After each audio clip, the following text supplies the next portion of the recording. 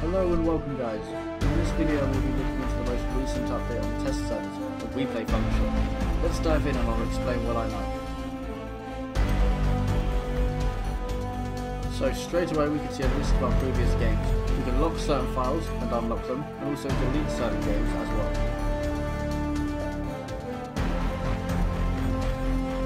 Let's hop into this one. So we begin in the plane following our own character. Thankfully the plane isn't blaring in our ears. The first thing that I've noticed wasn't mentioned is that you can press X for X-ray vision. This shows all players silhouetted in yellow, so they are visible through walls, the plane and other solid objects.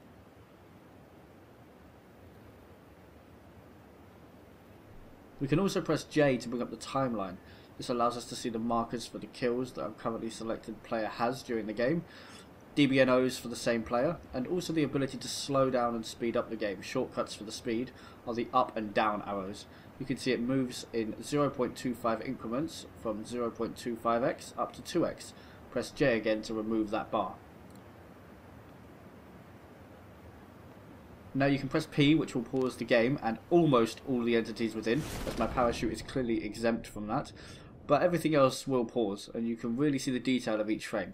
This will help in critical analysis of a situation. Pressing P again will unpause the recording.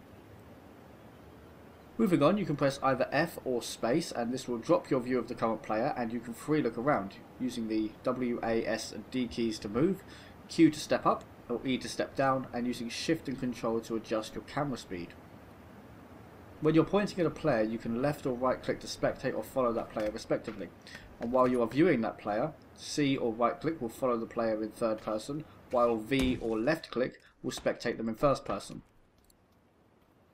You can then press B to return to your own character from anywhere without looking at them. You can also press Tab, which will open the player list for you. This has an adjustable bar for distance, so you can narrow the search down. Also pressing L will open the battle list, and this will detail any current enemies within engagement range and any engagements that have already begun, such as taking fire from an enemy or hitting one. This is based on your currently selected player. All of these features are based in the recorded zone, which is a 1 km radius or 2 km diameter from your own character.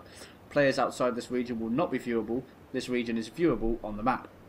So using the kill marker on the timeline, I can view when my kills occurred and view them for analysis. By clicking on the timeline, we can scrub through the recording a lot faster. Here on the map we can see 2 airdrop locations, the remaining players and plenty of other information. On the battle list we can see nearby players and other engagements as well.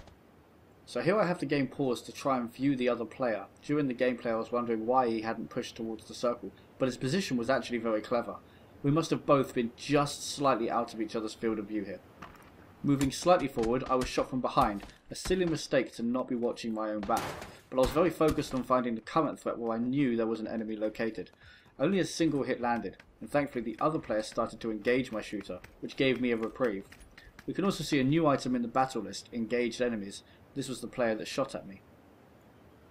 There you have the controls for using the replay function. It's a great help to let you know what happened in the game and how you either made an awesome kill or was taken out by what you might have thought to be an impossible shot. I hope you guys jump into the replay function, as it will really help you become so much better at the game.